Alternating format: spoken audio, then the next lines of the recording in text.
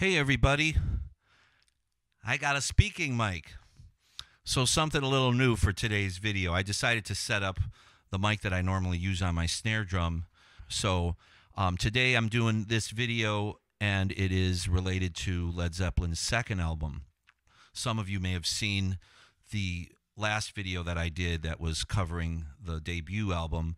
It's basically the same format. I just want to talk a bit about the album, the recording of the album, and a little bit of the history of that time period in their career, and then do some demos of each song and break down what Bonzo was playing and why it's so iconic and why it's just so great and distinctive what he did to make these songs have such a personalized sound and beat. So 2 was mostly recorded in several studios. I'm not sure if there was one studio in particular because I'm not really a historian about the whole recording process, but I know they recorded some of it early on at Olympic Studios in London, and Jimmy had just gotten his Les Paul #1, which became his favorite guitar from Joe Walsh, and that was, I think, sometime during the first tour around February of 1969. And you can see in some photos, I think they're from Olympic Studios, Jimmy's got the Les Paul. So he had the Les Paul before he came to the U.S. late in April of '69. They started their second tour like around the last week of April, I believe, on the West Coast. They had already started recording some of the album. I'm not sure which tunes, but most of the album was recorded, and overdubs and mixing and all of that stuff was done while on the road, while touring during April, I guess, through maybe August of '69.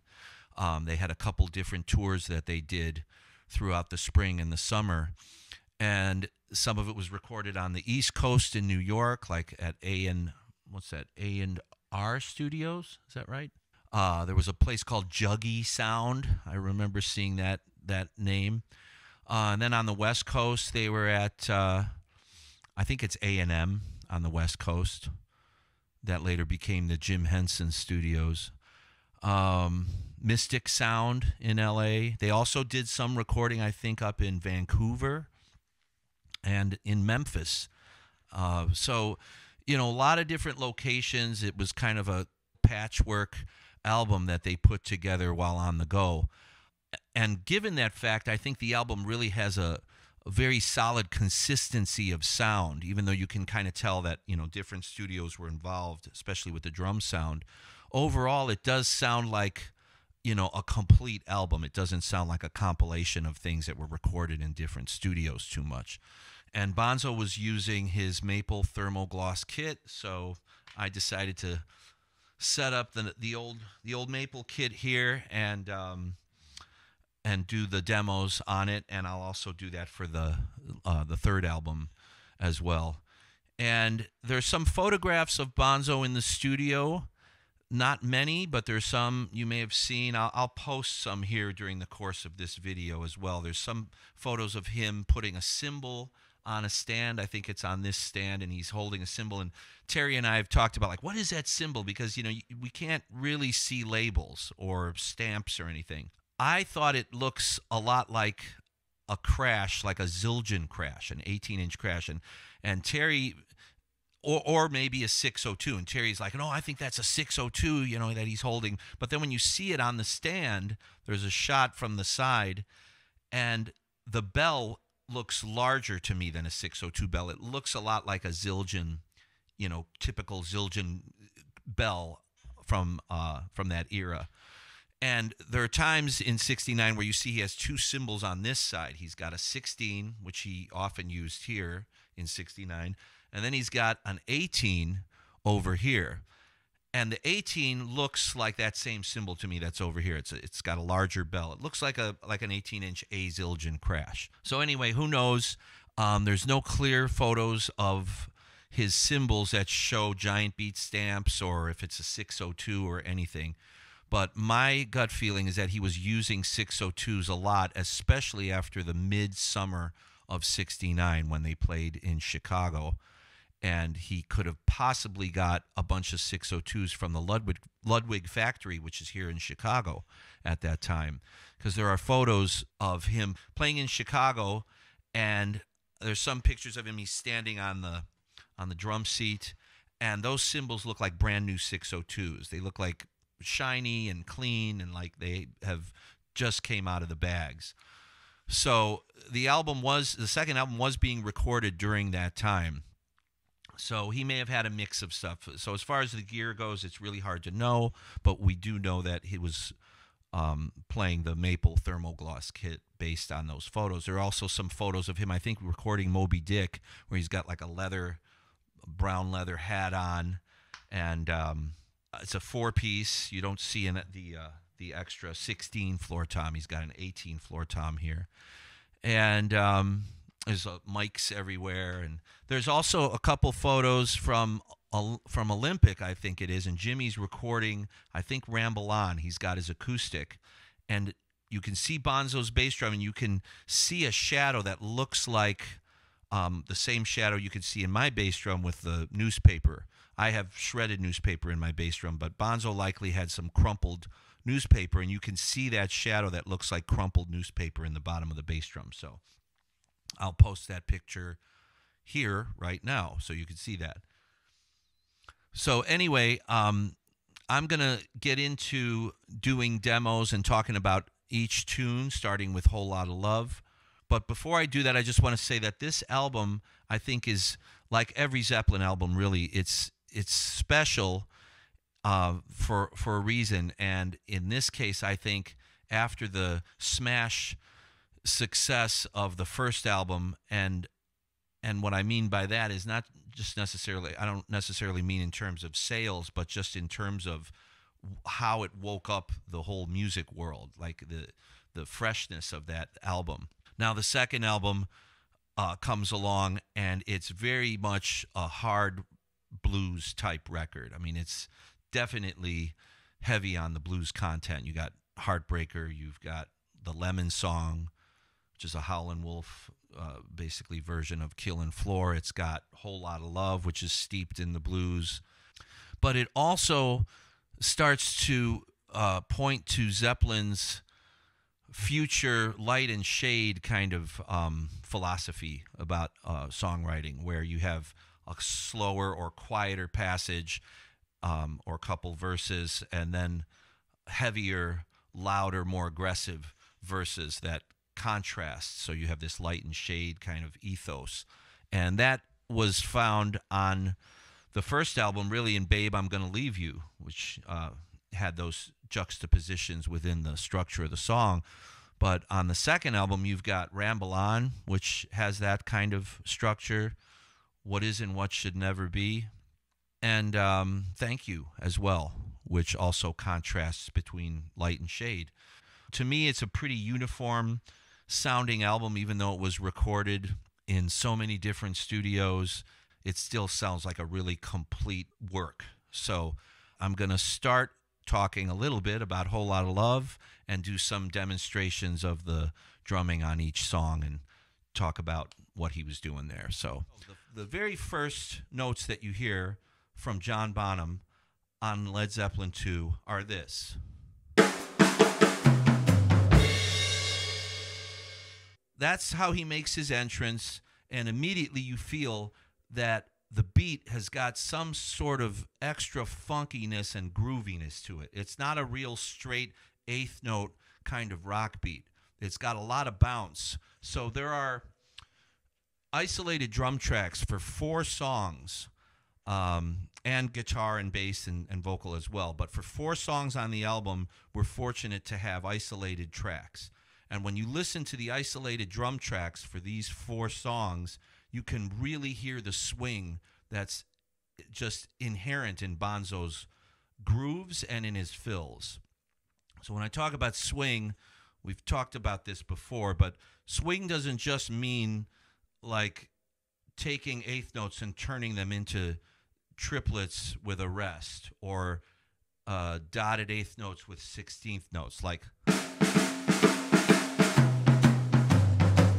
That's not really swing. I mean, swing has to do with a sort of like dynamic or a tension and release that isn't real strictly within like straight 16th notes or eighth notes or quarter notes. It's kind of like a way of breathing in a phrase. So let's see if I want to get too technical about this, but it's almost as if the beat is more rooted in triplets than it is in eighth notes. So, for example, the beat that he plays on Whole Lotta Love is this.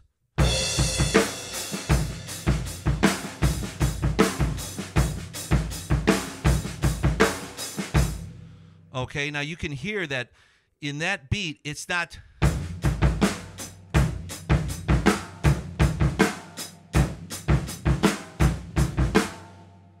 It may sound really similar, really close, because that's what the notes are. But the way the notes are being played, there's a swagger, there's a kind of just a looseness about it. And, the whole Zeppelin phrase of the famous tight but loose phrase, that's to me exactly, that embodies Bonzo's style of drumming. And Whole Lotta Love is the perfect example of the tight but loose style. I mean, it's got a really tight, funky backbeat, but it also has this loose kind of swagger or sway within the beat. Now you can hear when he plays his fills, they have a little bit of that almost triplet feeling. So like...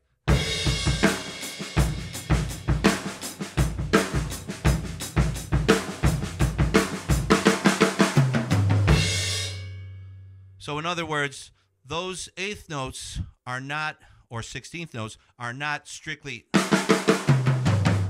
They've got a little bit more of a...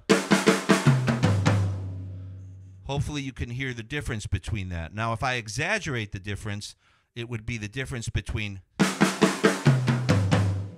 and.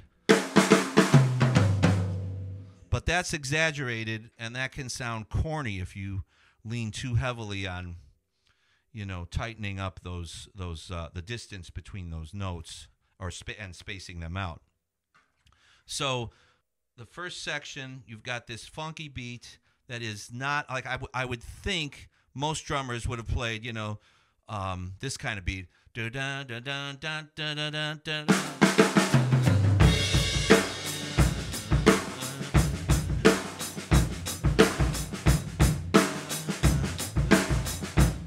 But not Bonzo. Bonzo plays with the riff of the song, which is what he often does. So the riff is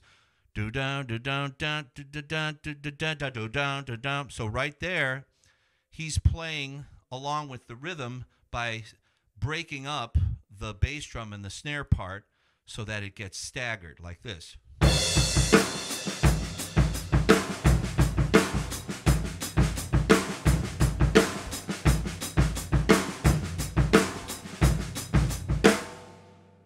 Now, that beat is really similar, to Custard Pie, but it's flipped. Custard Pie is flipped. It's sort of like an inverted or a mirrored version of Whole Lotta Love. Because Custard Pie is this. Sorry.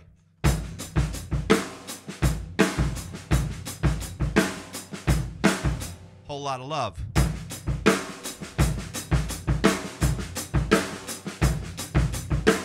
Custard Pie.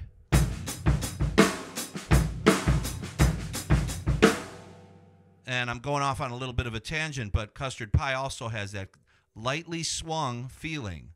It's not real strict, stiff up and down. And this is what a lot of drummers, I think, get wrong if they're trying to sound like John Bonham, or if they're playing Zeppelin covers and it just doesn't feel good for some reason. It feels like, almost like a heavy metal approach to playing Zeppelin.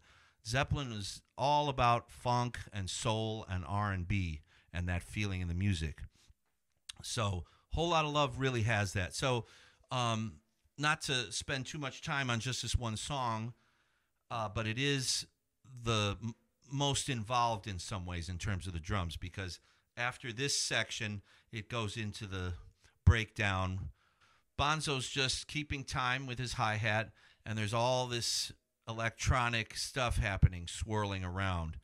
And there's quite a bit of percussion. There's bongos, There's congas that were recorded and overdubbed. There's photographs of them in the studio doing that together. There's maracas. And Bonzo's playing little tidbits here and there as like little complementary things to what's happening with the theremin and this trip out section. So he's also hitting the gong with his stick, which I didn't realize until I heard the isolated tracks, and I thought that's not a cymbal, that's got to be the gong. So I'll give you an example. So in this section, he's doing this.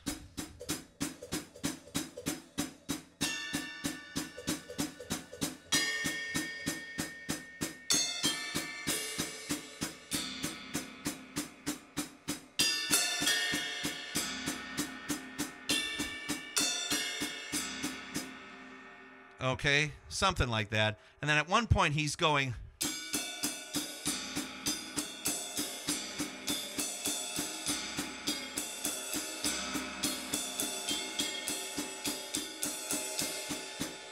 Right?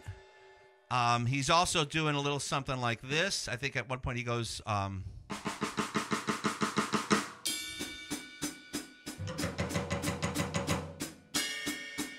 And then some little rough type things.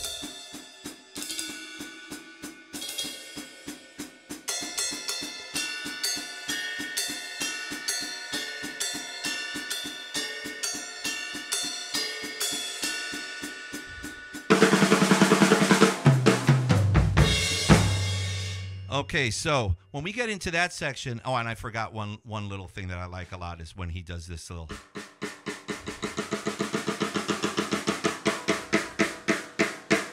And that's just simply a cross stick. So yeah, when we get into the Charleston bit, you know, where the guitar solos come in, the bomb, bomb, I call that the Charleston because it's like a Charleston beat. When he played this live, he played, I believe he played this. But in the studio, especially audible, if you listen to the isolated track again, you can hear snare drum notes in between those Charleston hits. So I'm not sure if he was playing the floor tom or if he's doing it all on the snare. But when he comes out of that fill, this fill,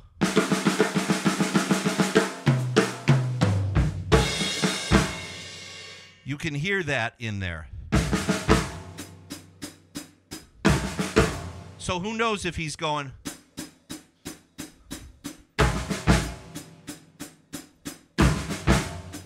Or is he going?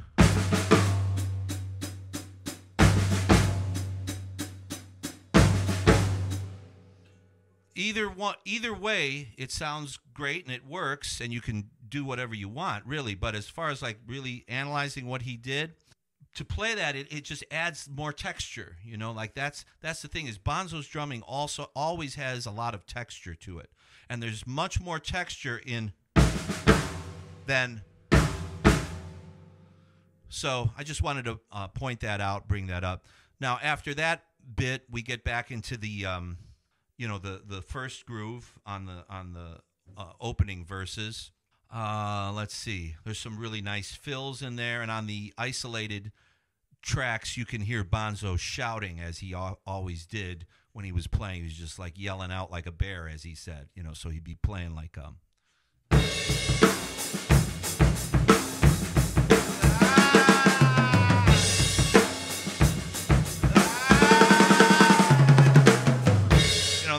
that kind of thing. So if I'm doing that, that's a little bit, maybe corny because I'm not him. But he did do that. And often when I'm playing, no matter what the genre, if I'm playing, it's getting kind of, heated up, I'll just yell or I'll just like grunt or I'll just shout. It just sort of, a lot of drummers do that. Elvin Jones did that. Art Blakey did that. I mean, I'm sure there's just so many drummers do that. It's just a very visceral and from the gut type thing, to do to give your playing extra feeling, I guess. So, there's some big fills like that.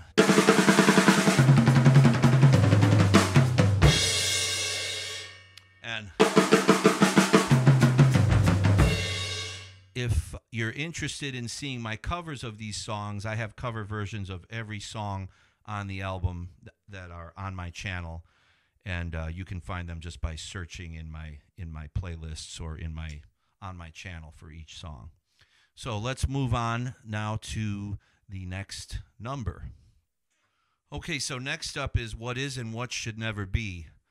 And this tune really does exemplify the whole light and shade type thing. It starts out with this really nice bass line, this melodic kind of lyrical, jazzy type bass line from John Paul Jones, and Jimmy's sort of strumming these jazzy sort of chords, and Bonzo plays it accordingly, very dynamically. It really shows off how much of a dynamic drummer he could be. And I'll just demonstrate the beat that he plays, and then it leads into the the louder section. Basically, that's it. It alternates between those two types of grooves until you get to the end of the song. So you've got this kind of thing.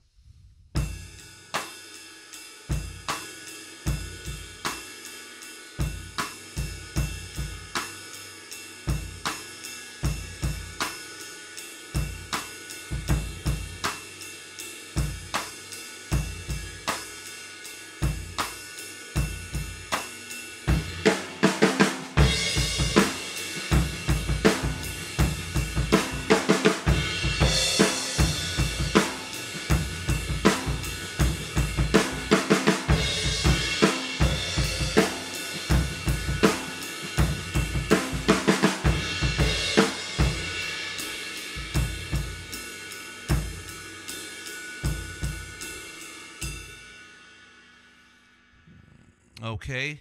Now, the groove that he plays when he starts playing on the snare has a similarity in the feeling to me of Whole Lotta Love, because it has that kind of lightly swung feel, which is this kind of thing.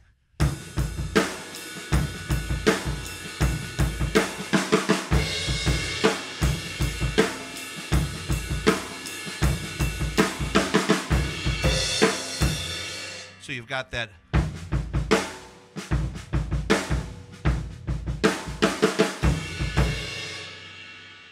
It has that sway, that swagger to it.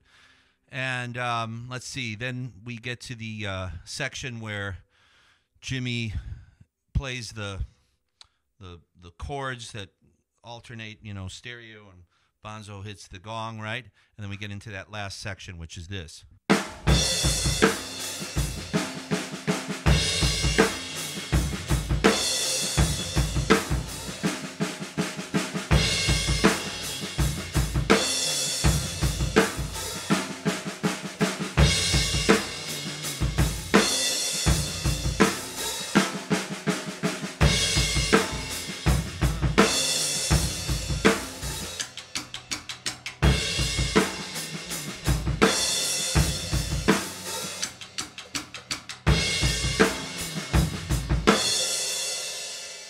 So again, the beat has that kind of bounce to it, and a lot of ghosting with the snare drum and the hi-hat on all beats.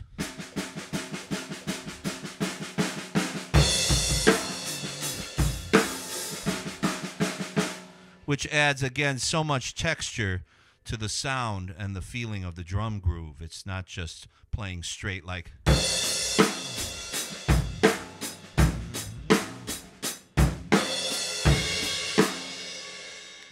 I mean, that's perfectly fine, but not as much character to it. Who knows? Maybe Mitch Mitchell, if he were playing this, he would have played.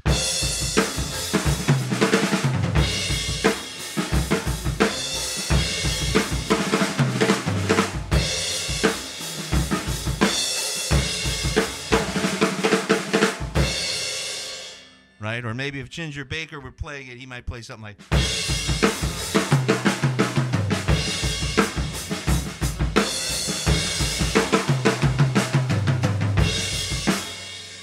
I don't know, just a thought. Anyway, that's What Is and What Should Never Be. Okay, so up next is the Lemon Song.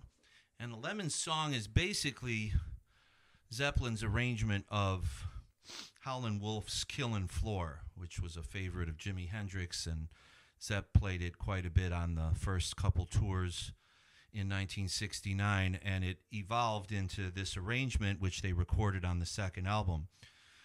The song is basically just a long-form blues, and Bonzo, again, is playing a beat that has a kind of a swing to it. The feel is not real strict, straight up and down.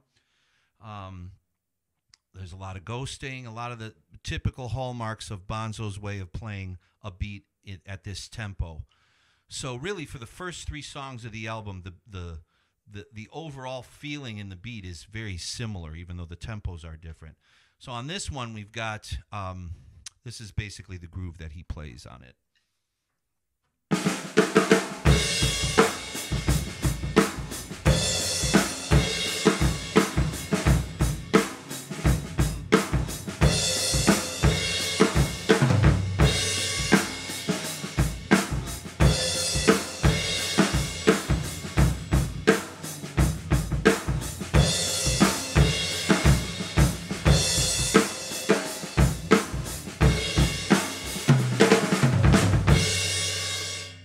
Now, there's quite a bit of those type fills in this song, which are classic Bonzo, figures.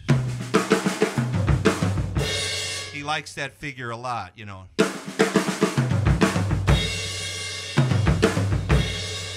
So those are triplets with the left-hand lead. He plays quite a few of those throughout the course of that song. Sorry, my gong is going nuts here. I might have to put a blanket on it or something.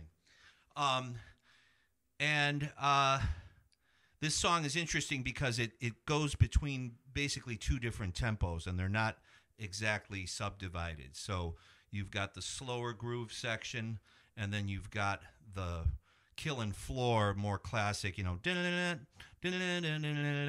that's at a faster tempo. And the way Bonzo sets that up is like this.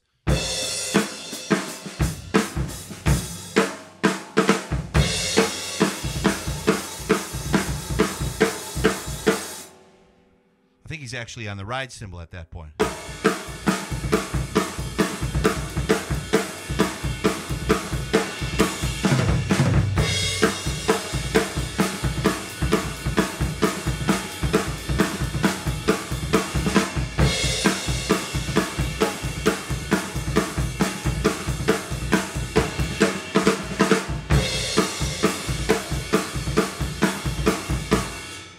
So quarters on the snare drum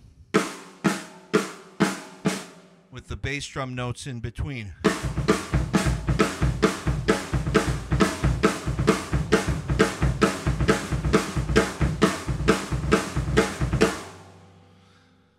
And then back to the slower tempo.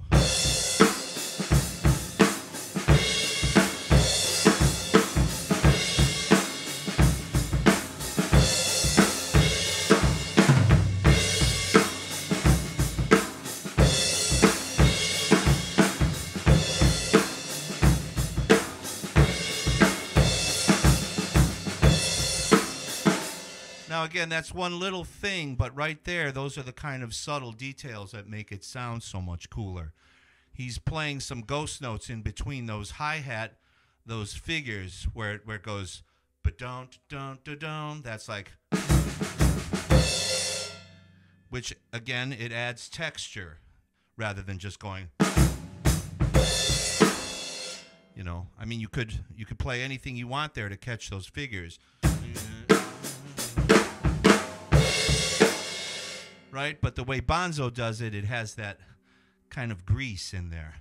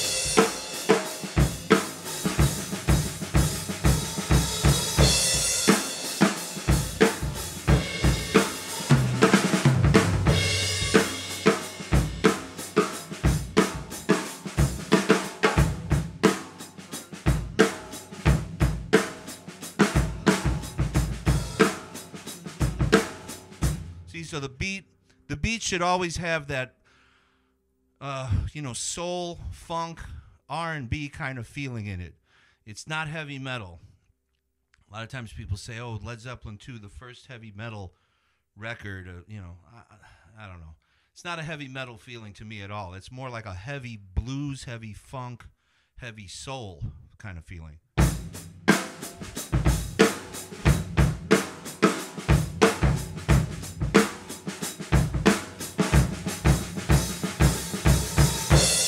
So basically, that's Killing Floor. That's the Lemon song. So let's move on now to the next one. Okay, so next up we have Thank You, which is also another Light and Shade tune. And basically the drumming is pretty straightforward. There's quite a bit of signature Bonzo fills throughout the song, but mostly it's pretty straight up and down groove. And actually Bonzo sings background vocals on this track, so that's him harmonizing with Robert Plant. So I'll just play like the first bit of the song and the basic groove just to get a feel for it.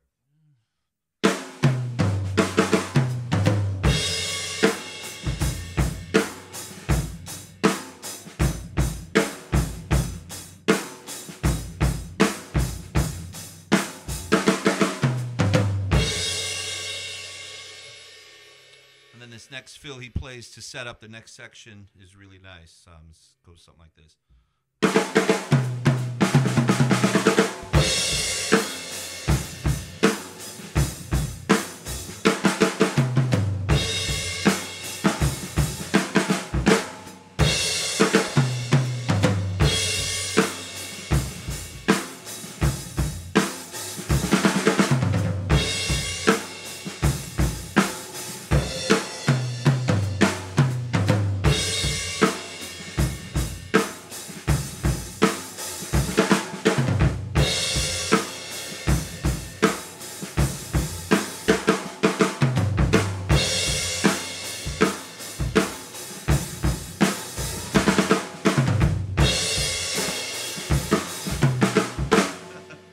Tangled up here playing underneath the mic. Anyway, that's basically the style of drumming on the song, and it's just got a really nice laid back feel. There's some other really nice fills throughout the song, you know.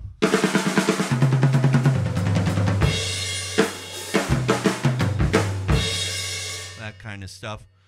And yeah, that's a nice end to side one.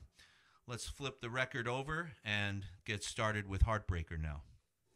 Now, Heartbreaker opens the second side up with a kick-ass riff that's one of my favorites of all time. And Bonzo's beat on this has that swagger again. It's got that slightly swung feel in it. I'll just go ahead and play the beginning of the song for the example.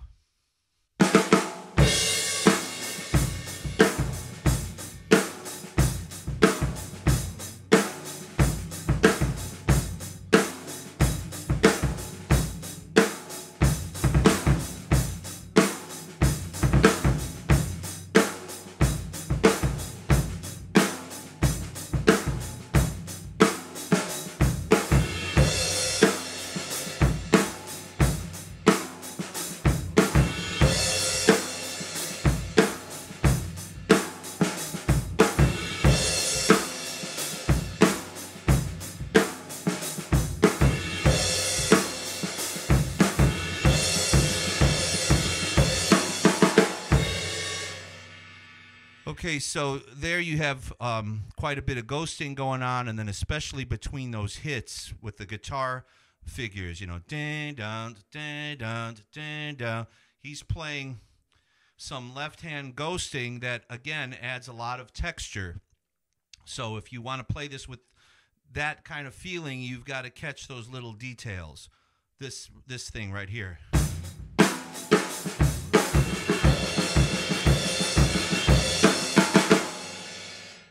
Okay, and also the beat has that kind of feel to it, you know. He actually plays a couple little quick double strokes with the foot there at the beginning, near the beginning. Also, it sounds like there's some sort of delay on the hi-hat, which you don't hear on the isolated drum track. You just hear this. You don't hear that kind of feeling in there. That was some studio magic of Jimmy's. So yeah, and then leading up to the break for the guitar solo, there's a little bit of signature footwork and a different groove, you know.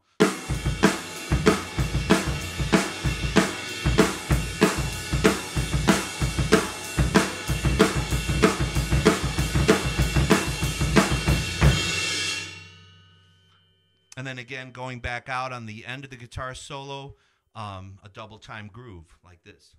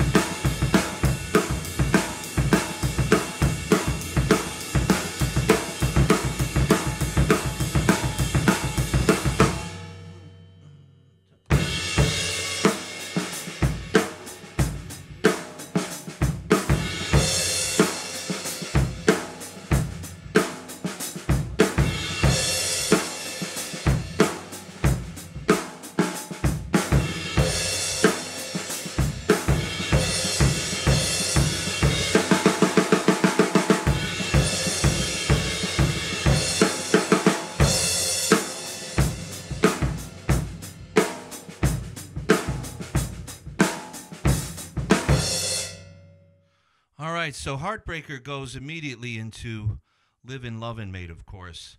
And Livin' Lovin' Mate is a bit of a funny tune for hardcore Zepp fans because I think a lot of people don't like the tune. I mean, it is a little bit of a kind of a fluffy pop type, Yardbirds type tune.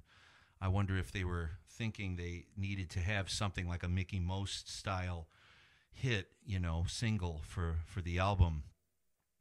But that being said, I actually really like this tune. I like a lot of things about it. I like the fact that it's played, the guitar riff is played on a 12-string.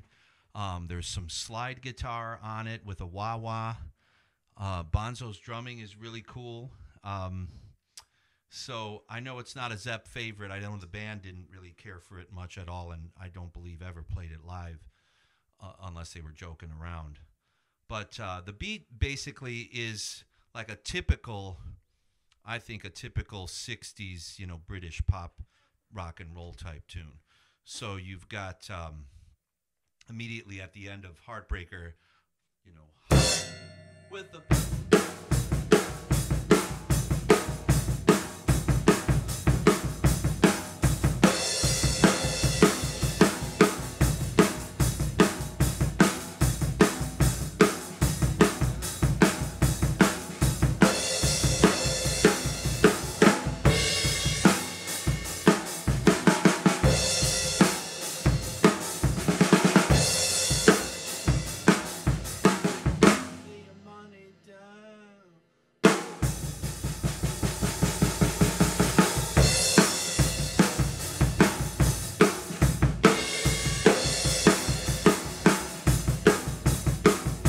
That's basically all there is to the tune.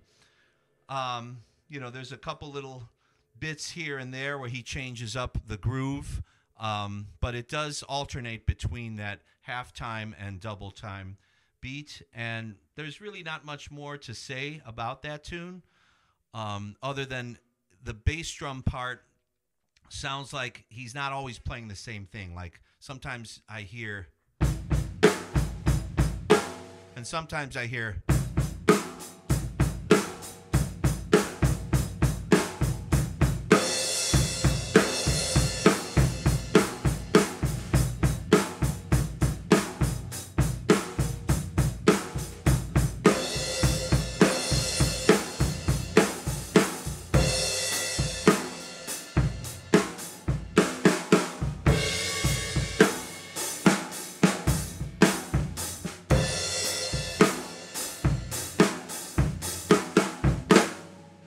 that's basically the tune. So let's move on to the next one, which is Ramble On.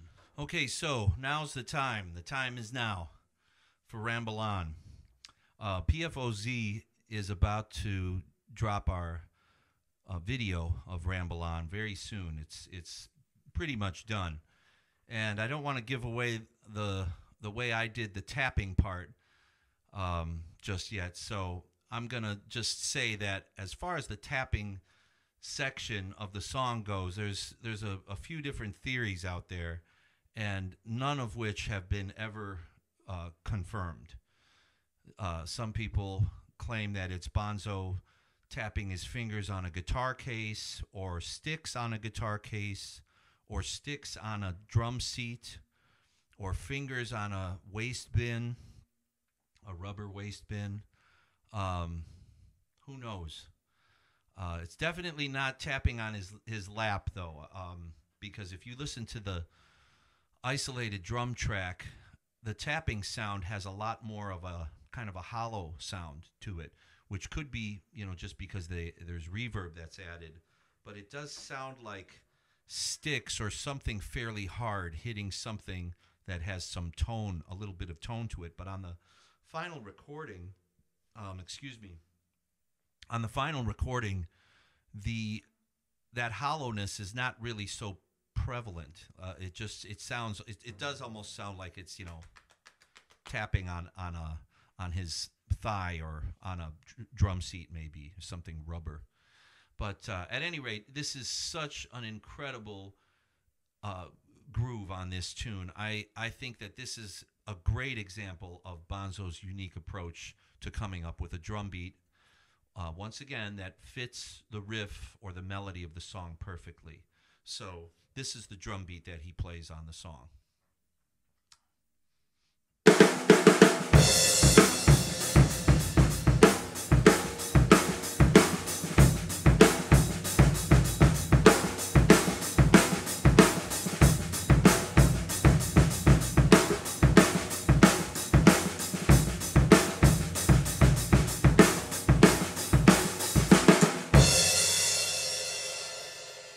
Okay, so that beat is, there's a lot of ghosting in there, and there's the interaction between the bass drum and the snare drum.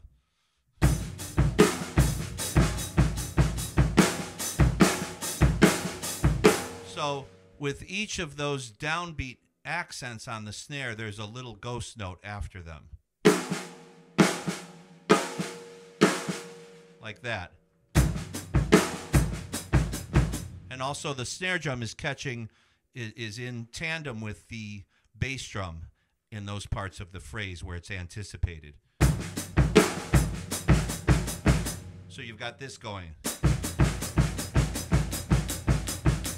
It's not just the snare drum is in there as well. So that's papat, papat, papat.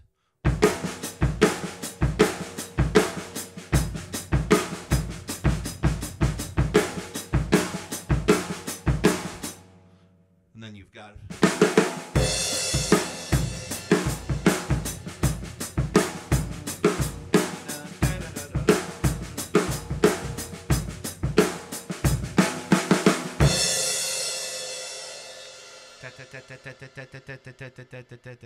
and no, I don't think Bonzo was playing the tapping and then playing the drums. That's clearly too difficult to make that transition from one to the other. So that's an overdub. But that's basically the main groove of the song. And as the song goes out, he plays a beat that's similar to what he will play on Gallows Pole as it goes out, which is a snare drum on the downbeats and bass drum figures in between like this.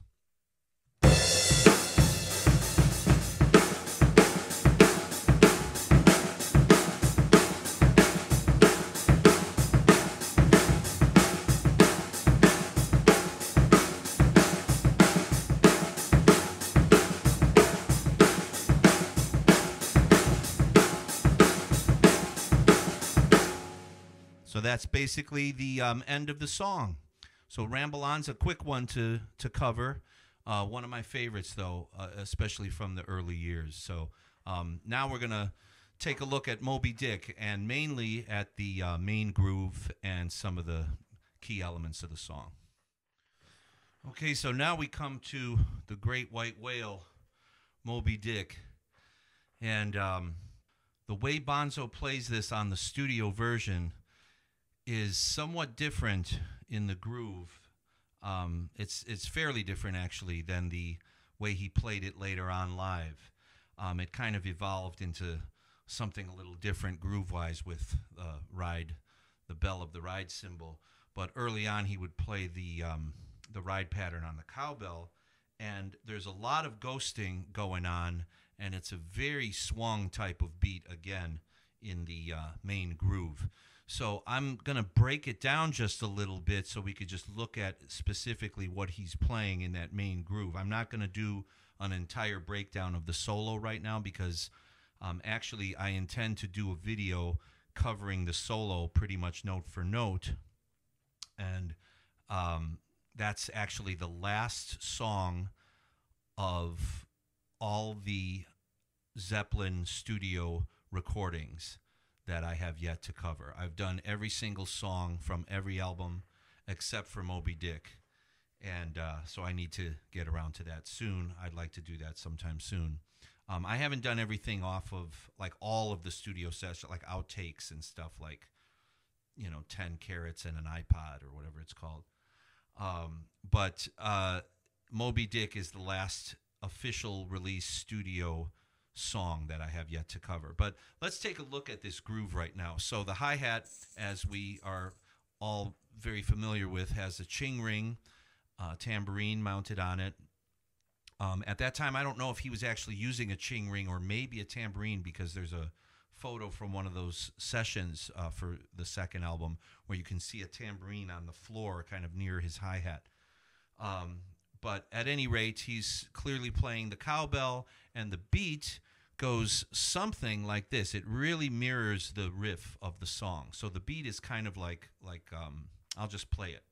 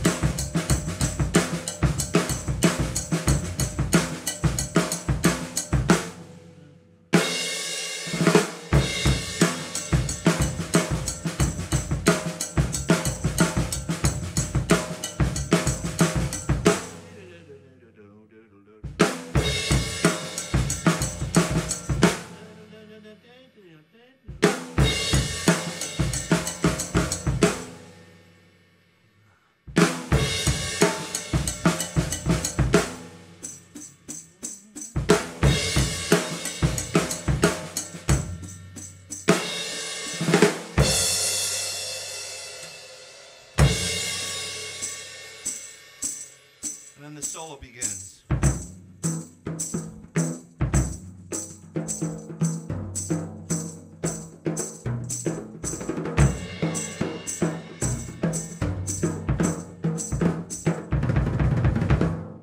Okay, and so on.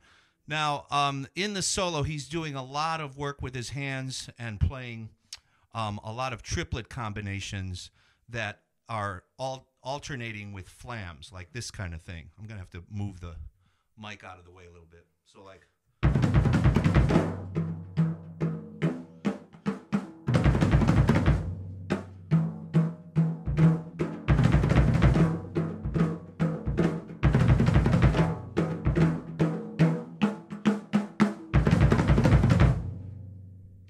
Okay, and then there's also some bits where he's using double strokes on the bass drum quite a bit, like this.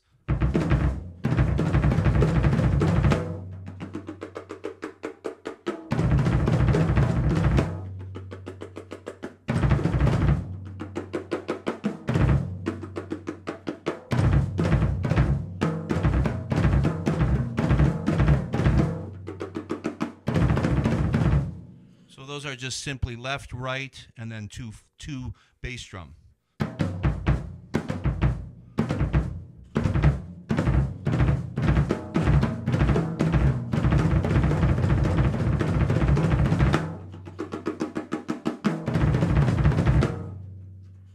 All right, and let's see, as far as the snare drum work goes, you know, this solo is made up of a lot of different solo bits that he played in the studio, and they were actually, because they were touring, it wasn't like it was a played through drum solo and then it just made it on the record. There's a lot of editing. I think they chose a lot of different parts from other solos that he had played. There's a lot of, on YouTube you can find some video posts of his solo that was, it's more extended. It's like outtakes, basically.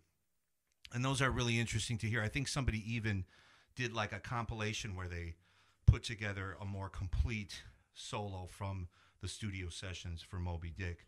But, you know, there are certain key things that he plays that are pretty iconic. When he picks up the sticks, you know, you've got the...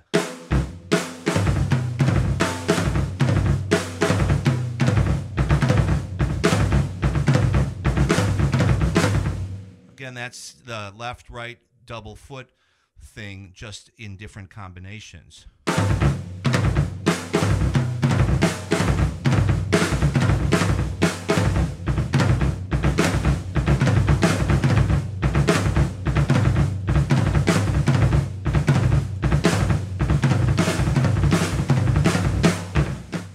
Okay, and then we get, of course, into the massive triplets.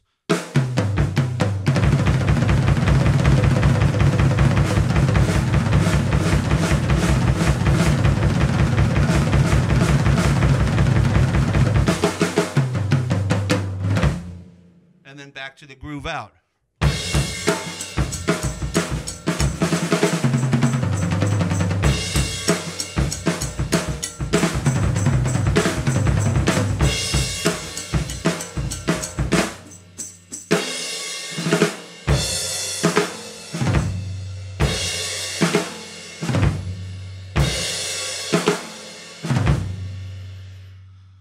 So that's Moby Dick. Now, I'm just going to go back to this groove a little bit and talk about it because it's got a lot that's going on with the ghosting. So, for example, it starts out like this.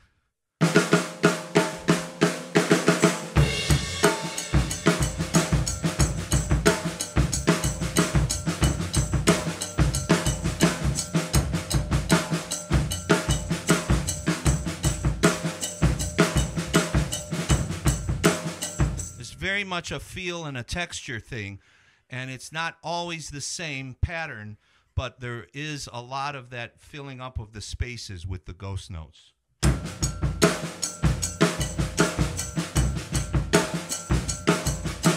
So if you really slow it down and have that swing kind of sensibility and feeling in it, it sounds kind of like a New Orleans funk type groove.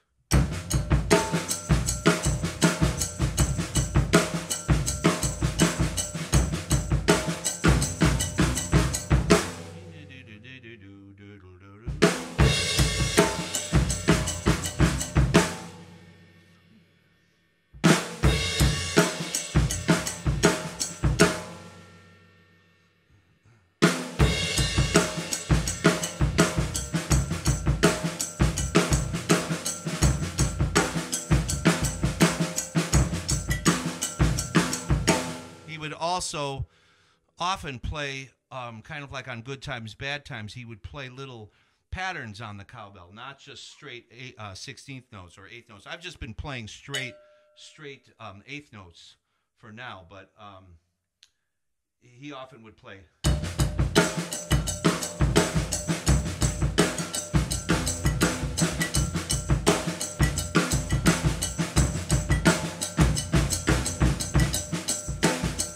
That kind of thing. And that's the same, goes for the same with when he would play it on the bell of the ride too.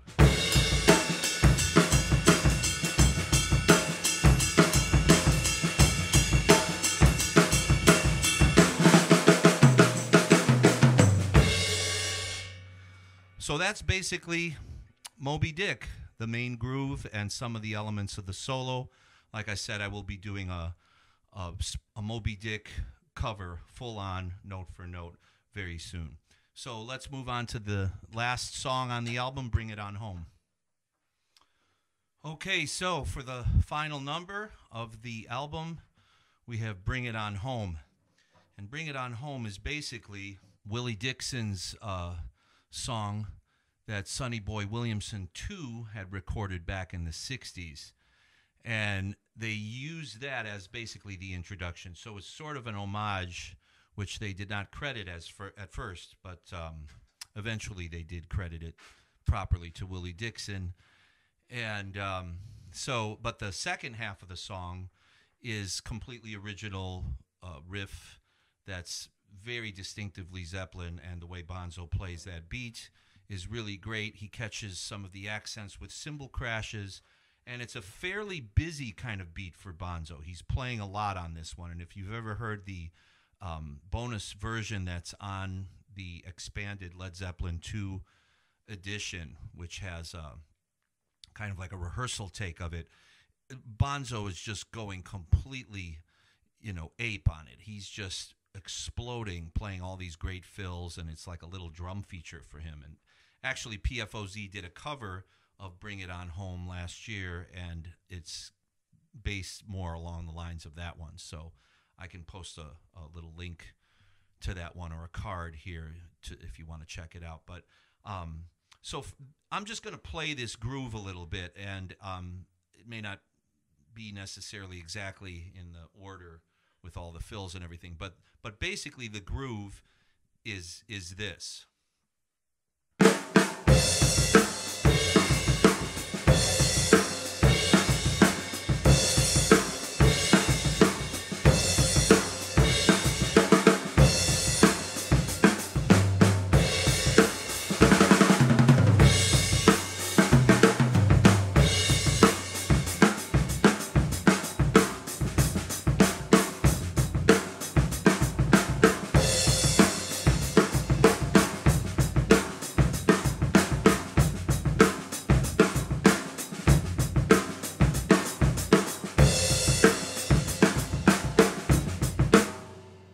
The other groove, which follows the riff along the da-da-da-da-da, is this.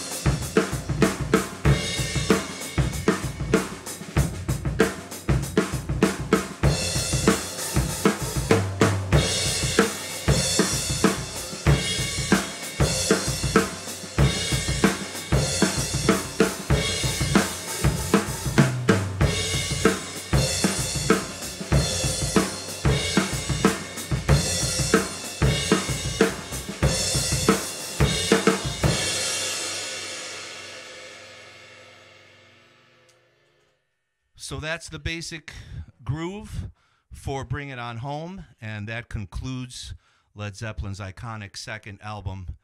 I'm really enjoying doing these videos, and I'm already looking forward to doing the next one. It's kind of like a way of virtually hanging out and just talking about what I love so much about these records and Bonzo's incredible contribution to the music of Zeppelin. So hope everybody is staying well and enjoying summer, and look forward to seeing you again real soon. Thanks again for watching. Peace.